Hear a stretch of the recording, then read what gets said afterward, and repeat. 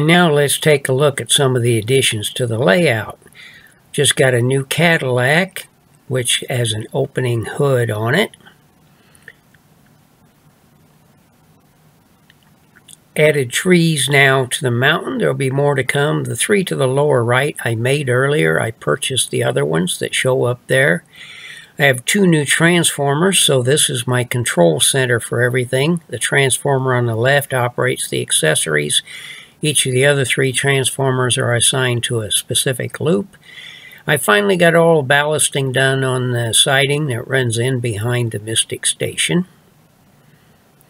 Here's an overall view of the layout, pretty much as it is now, including the control center at the lower right of the image. And the big project has been the new covered bridge, which is in place, not quite finished, but getting very close. Still have some work to do as well on the approach to it, but it is getting closer. At least it's done enough that it can be pretty much in place now.